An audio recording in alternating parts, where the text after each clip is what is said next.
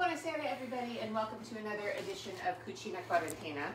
Tonight we're going to go back to our roots of this little experiment in live Facebook streaming, and we're going to be cooking Sicilian tonight. So what we're going to be making is a fresh pasta called Busiate, and we're going to make a sauce to go with it called Pesto Trapanese. So this is a dish that's really common in Trapani, which is the west coast of Sicily, and I've had it many times. Actually, when the kids and I, past summer last year, rented a cottage near Trapani, this was one of the dishes we made because we could go to the grocery store and they just had big tubs of that sauce that you could buy and you could quickly make your own pasta. So this is going to be a fun and easy thing to make.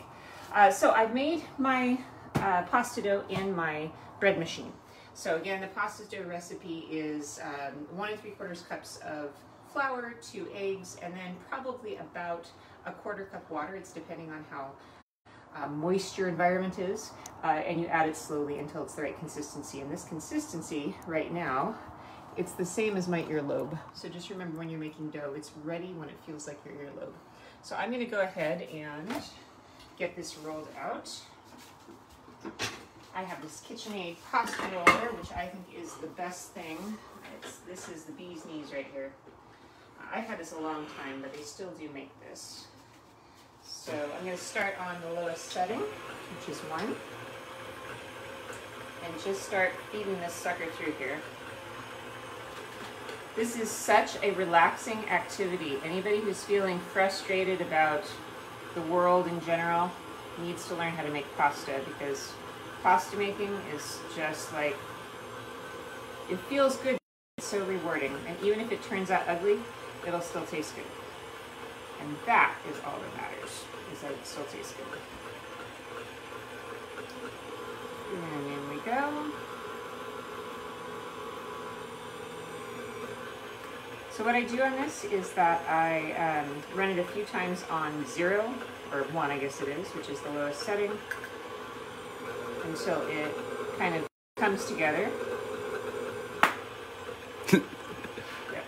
It's like bubble wrap. Everybody loves popping the bubble wrap. Okay, so now that it's about the right consistency, it's coming lit like an envelope, and I'm going to put it in perpendicular. You guys have seen this before if you watched one of my very first episodes. This is one of the first things that we did, was make pasta for everybody. Now theoretically, I should probably turn this a few times in that same way that I did, like the envelope style, but in the interest of brevity, we're just going to go for it, and I'm going to just keep rolling this out. What I'm going to aim to do is make a slightly thicker pasta here than I would if I were making a regular fettuccine. So I want it to be kind of chewy. So 3 is the setting I'm going to finish on, and 3 is going to be pretty thick. I wouldn't make a fettuccine this thick, but you need to make this a little bit thicker.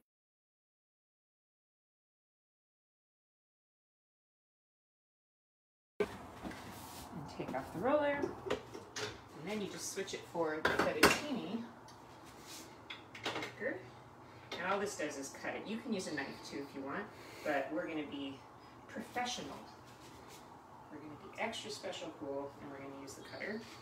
And this is pretty simple. So making of the pasta itself, basically made the dough. So the only thing I'm spending time on here is just this. So once you see how easy it is to make pasta, you'll want to make it more often. And it is actually a lot better. Fresh pasta is a lot better than the box kind. All right, so we're going to come over here to my little workspace. And this is where we turn the pasta from fettuccine into Busiate. And Busiate is a name, apparently, that comes from the name of a plant in Sicily. And that's because when this was invented, what people did to make this shape is they would wrap the long pasta strands around branches. And so it would give it its unique shape. So this is something I don't think I've seen outside of Sicily. So it's a local dish, but very easy and very festive. That's why I like this. It has a real festive look to it. Nico, you want to come help me? Coming. All right, Nico and I have been practicing, and I think we've learned some tricks. All right, You got a chopstick around the house? Buonasera, Nico. He's always very festive. All right, come on, join me over here. I got your chopstick here. Yeah. All right. So what we're going to do is we're going to take the fettuccine strands. I'm going to run one side of it through some flour, and the flour is going to be, the floured side is going to face the chopstick. Now Nico and I both kind of developed different techniques. That's why I wanted him to help. So the way I'm doing it is I'm going to go the tapered side of the chopstick. I'm going to put the pasta, and I'm going to press down. And then I'm going to roll and overlap it and press down. And so you see I've kind of sealed it. And now that I've sealed it, all I need to do is just twist, twist, twist, twist. And you want to make them about that long. So now that I've gone twist, twist, twist, I'm just going to chop it with my fingernail, squeeze a little bit, squeeze, squeeze, and then I'm going to roll it right off of the chopstick. And if the cooking gods are with us, it will hold its shape. Ta-da! And then you just roll it in the flour, okay? So that's pretty much all there is to making this shape. Here's the way I do it. Yeah, Nico's gonna show you. Well, first what I do is I dip the tip of my chopstick in water. And why is that? So that it's easier. So that it's easier when you put the pasta down on it to kind of glue it on there, because the flour kind of fuses with it. And later when you're taking it off, don't hesitate to just kind of rip this bit off. So this is the... It looks like making bottle rockets. It's fun. It is fun. Yeah. It's kind of relaxing. It's very relaxing. It's like a craft project, but one that you eat. So this would be a really great pasta shape, I think, if you were to have like a pasta making party. So I've done a little bit longer one. It's kind of a festive pasta. Like you could serve this at Christmas. Or a birthday party too, because it looks to me like birthday ribbons, like the ribbons that go on top of a birthday present. The only thing that I want from now on Christmas is the tortellini in brodo. Oh, from Palermo. Yeah, that is really good. I started making that. I think you guys, I might have told everybody out there that's what I did for Christmas Eve dinner this year. I made homemade tortellini and a homemade broth, and we had tortellini in brodo, which is a really popular dish in Palermo. Casa del Brodo. I miss eating there. Here's my pasta. Beautiful. And you just want to toss it in the flour. It should be a little tighter than that. Yeah, I realize that one's a little bit... That's okay. Floppy. And you can get real fast at this. I think that, the kids and I made these this afternoon, and after you get rolling with it, it goes really fast. Rolling with it. Rolling with it. Oh, that's terrible. Oh, the puns.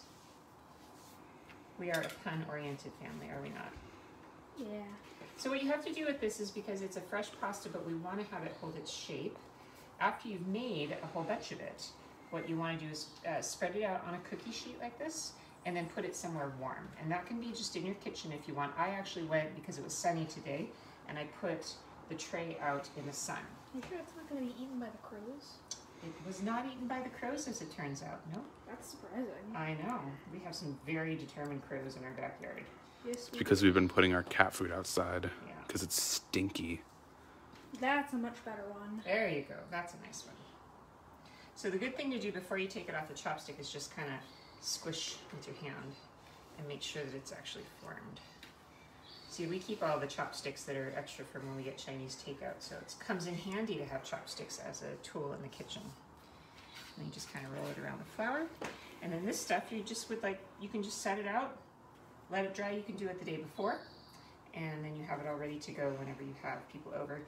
Like I said, I did this on a number 4 setting on the pasta roller. You could do it on a 3, and I did do some of it on a 3, but just in terms of trying to get the genuine texture, the kind of texture you get from Busiate when you're in Sicily, it's a little bit of a chewier pasta. So that's why I set it on a slightly higher number this go around, because the texture should be something, yeah, kind of chewy. And if it's too thin, it'll be a little too delicate, and it won't be the way it was intended to be. This is very fun. You really should try it. And the thing that's nice about this is that so many pasta shapes people can do really fast, if they are good at doing it. You know, like orecchietti, the little ones that look like ears. I'm terrible at those. But, or stracciapetti, I'm not good at those either. But this takes no skill and turns out impressively pretty, doesn't it, Nico? Yeah, it really does. So Nico's making an extra long one. What I would probably do is make it that long and then dry it like that and then break it in half.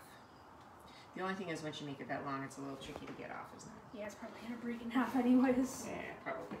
All right, so Nico, you go ahead and continue working on this. And I'm going to show people what our earlier efforts got us. So here is the completed Busiate that we made earlier. So they're very pretty and they're very delicate. So some of them are much thinner pasta, some of them are thicker, but Busiate should be, this is a really good example. That's exactly the way it should look, just like that, a pretty tight curl. I broke one. Oh no, Luca, you're fired. Oh no. So anyway, okay, so we've got that done. We've got the water on to boil. So next thing that we're going to do, we're going to make... you have in your room, you're fired. We're going to make pesto trapanese. Nico, can you grab me some tomato paste out of the pantry? Sure, just a second. I'm gonna finish this Busiate. So what you need to do to make pesto trapanese is your... Nice one. Sorry, everyone. Yeah, over here, dude. Thanks. Okay, so what we're going to do is make pesto trapanese now. So Nico's going to get us some tomato paste. What ingredients go in here are garlic. What? I'm just pointing at the garlic. Oh, okay. Garlic, almonds, basil, pecorino cheese. Oh, I love pecorino cheese. Tomatoes, salt, and pepper. Thank you. Can you also get out the pecorino cheese out of the fridge? Yeah. Thank you. So these ones have sprouted. Okay, I'm just going to pull off the sprout and use them anyway. I should have just planted these in the garden. That would have been smart. Maybe I'll save that one. Here we go. So, 3 nice big, thank you. 3 nice big garlic cloves. Tomato paste, it calls for fresh tomatoes, but you're making a pesto, so why wouldn't you just start with a paste? That's my theory. And besides, I don't have any fresh tomatoes. So, we're going to go with what I have because, as you remember, this is Cucina Quarantena. So, we're just going with whatever we got on hand. So, tomatoes are not the main taste in this pesto, actually. It is the garlic and the almonds. So, almonds are a really common ingredient in Sicilian cuisine. So, you're going to see almonds and pistachios and a lot of things you're not used to seeing in Italian food. So, we're going to go back over here to our Vitamix, my favorite new tool in my kitchen. I just used this to make a banana smoothie, and it was really good. Yes, it was really good. I just introduced the kids to malt powder. They had never seen malt powder before. Malted milk. So here we go. 3 cloves of garlic, pecorino cheese. That's probably, I'm going to use half of that. Let's cut that in half. And I'm just going to start off by grinding these two together. Now you guys are going to have to like close your ears at home because this is a noisy blender.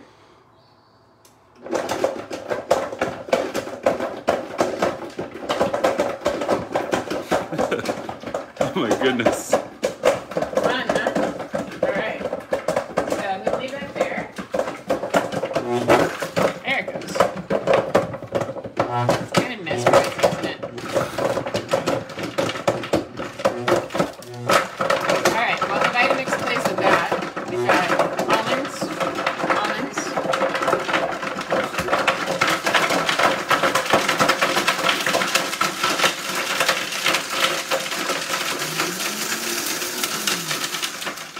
Oh my goodness. That was fun. That was really something. Oh, it smells so good already. Okay. Smell. Oh my goodness. That smells proper like Italy. Yeah. So blanched almonds is what you're supposed to use. I don't have blanched almonds, so I'm going to use raw almonds and sliced almonds. What we don't want is we don't want salted almonds, salted roasted almonds, because they're going to be too salty. So you want to use ones that don't have anything going on because you just want the almond flavor, not the saltiness. So I'm just doing approximate. Are you going to eat that? Yeah. I'm just doing approximate amounts. So just like a handful of almonds, basically, 3 garlic cloves, and that was like a couple inches of pecorino cheese. You can play with this recipe and decide what you like and what tastes yummiest to you. So some almonds. And then I think we're gonna put in a little bit of the tomato paste now. I need that. Thank you. Oh, sorry. I was using it to cut a slice of pepperoni cheese so that I could eat it. Well, I don't want too much tomato in here, so I'm just gonna go with a little bit to start, because this really shouldn't be an overwhelmingly tomato tasting dish. Oh my goodness, it's a cab. And then Hello, ISIS. we're gonna put in a little bit of olive oil. Oh, and the basil, that's the other thing we wanna make sure we put in. So olive oil just to get this going, and then the basil will be the last thing I put in. Okay.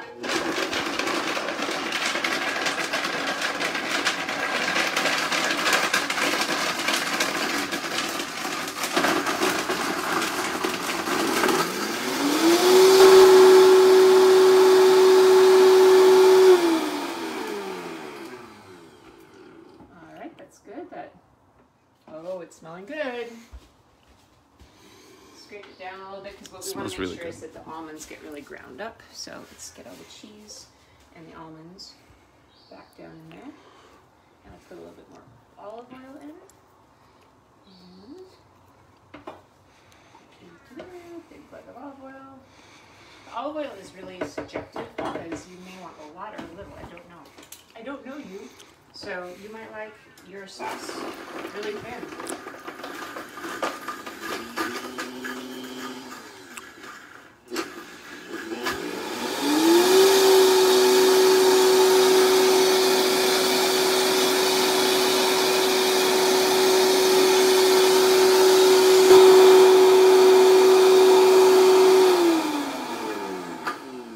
All right, we're just about there.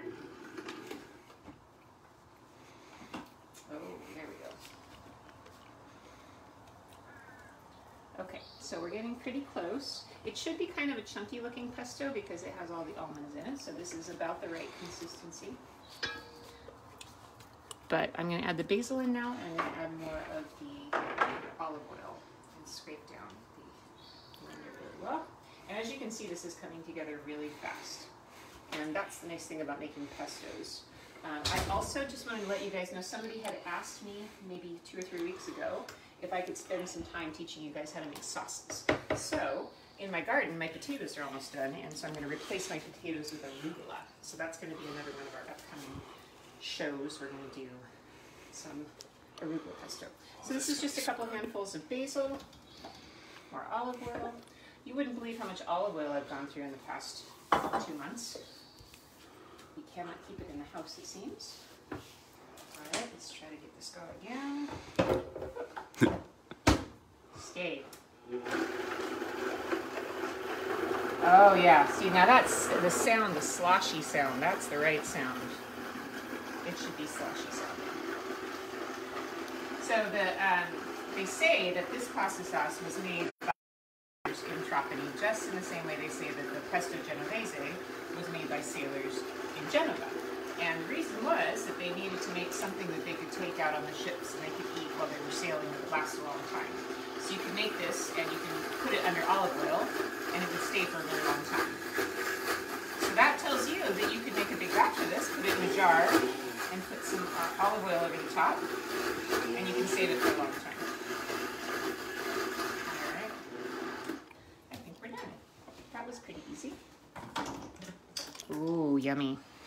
Oh, that smells so good. Yeah, I'm actually going to alter this a little bit because it does need more tomato, as it turns out. Because it shouldn't, the color should be sort of like a peach color. It shouldn't be too red, but it should be more red than that. So this is about a tablespoon of tomato paste. And let's try this again. This is different, by the way, than the recipes that you find online, because this is a little bit more of what you actually find in Trapanese. It's not like a fakey food and wine thing.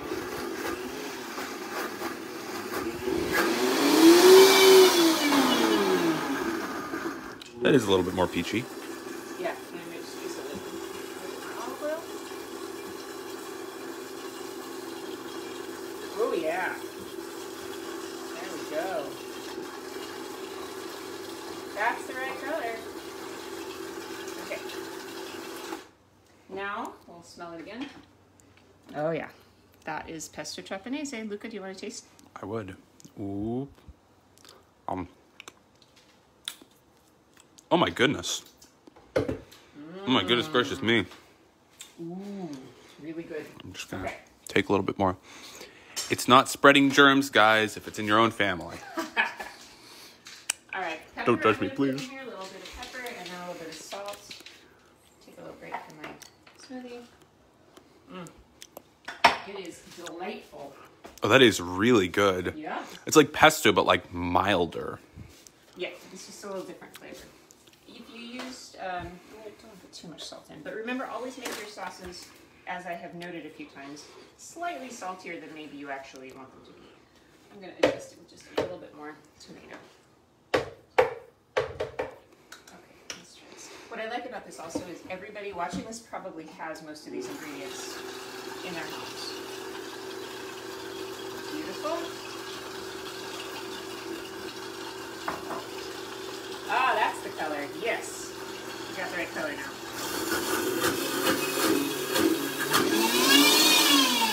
Oh my goodness. I know this thing's like a jet. All right. So it looks a little bit like, I don't know what, peanut butter? No, not quite. It doesn't taste that way. Let's see. It looks a little bit like really chunky Thai peanut sauce. A little bit. Well, that actually is going to be another show we do. Ooh, Thai peanut sauce. I'm going to teach everybody how to make Thai peanut sauce and all the different ways you can use Thai peanut sauce. It's one of the ways is it's really good in pasta. And Like it? All right. I'm actually going to leave this blending just on a real low setting with a little more olive oil. Did I ever tell you guys that I cook just by feel? I'm probably not the best person to be teaching anybody how to cook because I just know how to cook and I don't know why I do the things I do. This is being trained as a cook in Italy. That's what happens. Okay, we got rolling pasta water. Now here's the thing. Luca, can you join us over here? yeah, sorry. All right, so we are ready now to boil our Busiate. So I'm going to just go ahead and slide them in. Remember, fresh pastas cook much faster than dry ones. So I'm going to really quickly jump in here and stir them around so they stick together.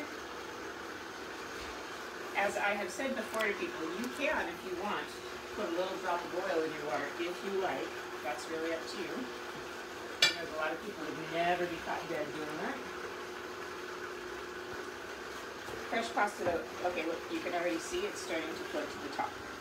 So you know that this is cooked when it just floats to the top. And look how pretty it is. It's keeping its shape. That's the thing I'm really happy about. So I think I'm going to have a look at the sauce. Sauce is perfect.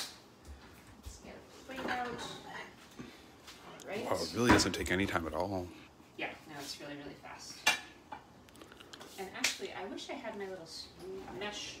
Where's the mesh strainer? Do you know? I do not know. I use one of those little Japanese mesh strainers sometimes when I'm using pasta if I just want to get a little bit out. Okay, look how quick that was. Oh, I think I might know where that is. No, it's not in here. It's not in here. Oh, I know where it is. What am I talking about? You do the dishes, so I would think you know where things are. Yeah. I don't know anything. That's okay, Luca. Come on back. Oh, but I know where it is. It's okay. All right, so we're getting to the top of the pasta pot now. So I'm just going to leave it here for a minute or two, and then it'll be fine. Luca, stop it. Yeah. And then we will plate this up. Some of them are kind of unraveling, but that's okay. If you let them dry longer, they'll hold their shape more. Oh, they're very pretty. Look at that. Okay. So I'm going to go ahead and get our strainer. In just a second. There's a lot of great things in Trapani that I really like. And Trapani is a great culinary destination because they have things you won't find anywhere else, like couscous. Couscous is really typical in Trapani, and that is delicious. We can try making that some night too. But the Trapanese couscous is especially good because they serve it like the pile of couscous with all the goodies like seafood and all of that, and then they serve it with a big ladle full of a broth, and the broth is so good. I was taught how to eat that. The waiters always come around and they think, foreigner, I need to teach you how to eat your couscous, which is really fun. But you have to pour a little bit of the sauce on, and then you eat just a scoop, pour a little bit of sauce on, like that. So the food in Trapanese is cool because it's unique. They're really close to Africa. You can actually almost make out Africa on a clear day across the sea. Also, Trapani wasn't it originally Carthaginian? It was, yes. Yeah, and it has massive salt flats. Well, no, not massive, but like they have they make salt, sea salt. Yes. All right, look at that. Doesn't that look like the prettiest little curly Q sort of pasta you've ever seen? I think they're lovely. All right, let's drain them, and then we'll toss them with the sauce and plate them up. And I have a feeling that my kids are waiting for me to be done because they're excited about this. This does look very, very good. You guys had this last summer, so you've had it before, just I haven't made it for you. All right. Whoa, look at all the steam. It's cool.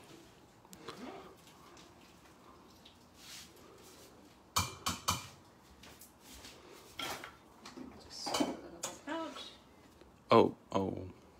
What? Oh, it's just that the pasta becomes unraveled a little. A little bit, but not really. Oh yeah, look at that. Oh my goodness. If we had dried them longer, they would have held their shape a little bit more. You see some of them that are fatter hold the curly Q more. Like that one's perfect. So if we'd have dried them and made them a little bit fatter, they would have had a stronger curly Q look, but this is fine. They all taste good. They taste the same no matter what the shape is. Just a little bit of the sauciness.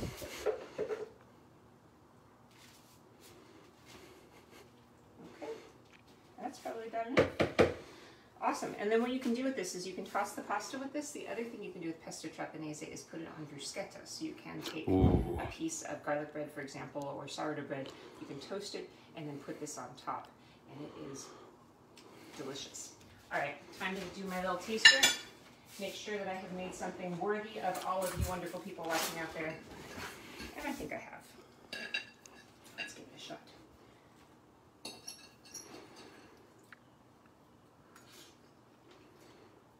That's so good. Yeah, it's really good.